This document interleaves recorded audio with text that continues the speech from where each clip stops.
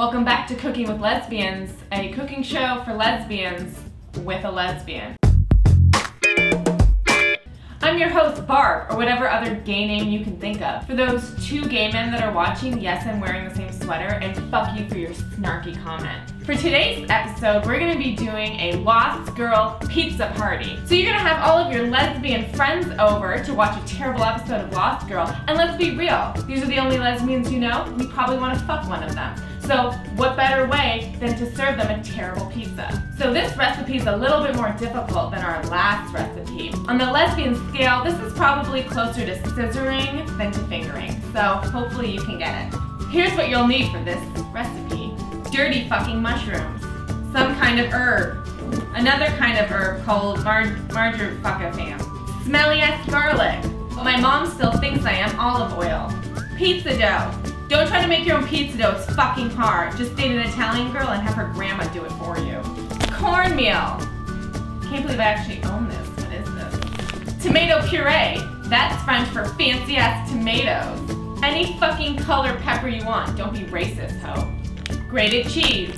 If you want to work on your forearm muscles, which I suggest you do, you can grate that fucking cheese yourself. Fuck you, Doccubus. Smash the shit out of that.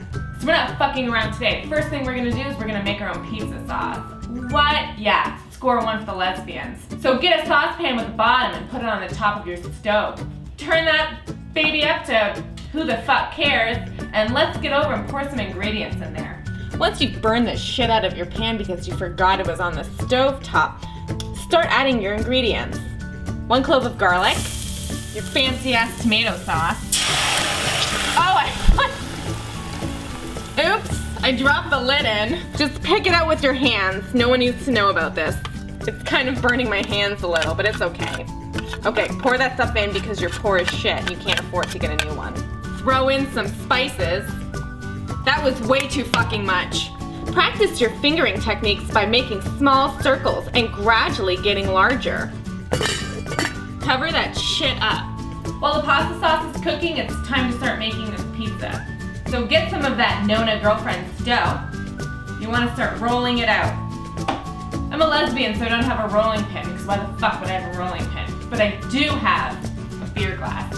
Use your lesbian beer glass and start rolling out that dough as thinly as you can. Be careful not to break your glass so you don't get any shards of glass in your pizza.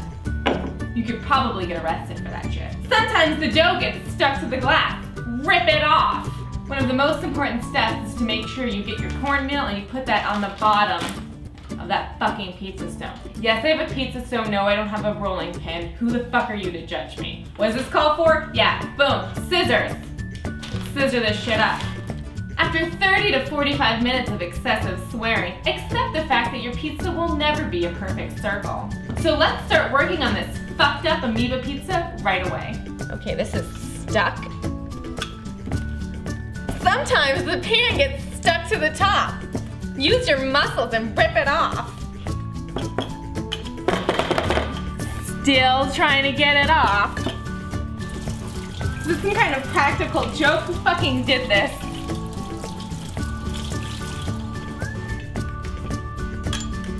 Sometimes it congeals. Start again. Add your second attempt at sauce and spread nice and evenly. Remember that fingering technique I taught you? Small to big. Sprinkle that cheese on there. The more cheese, the better. Add your fucking toppings.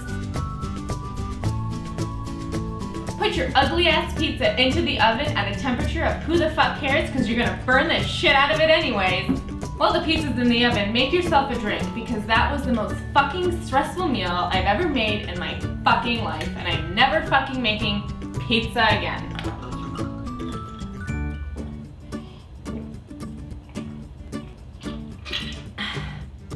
Cheers to pizza! Fuck you, Lost Girl. Have another.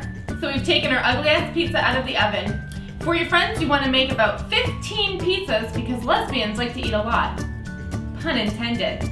Well, this was another unsuccessful Cooking with Lesbians, perfect for our Lost Girl theme. Thanks for watching and bon appetit!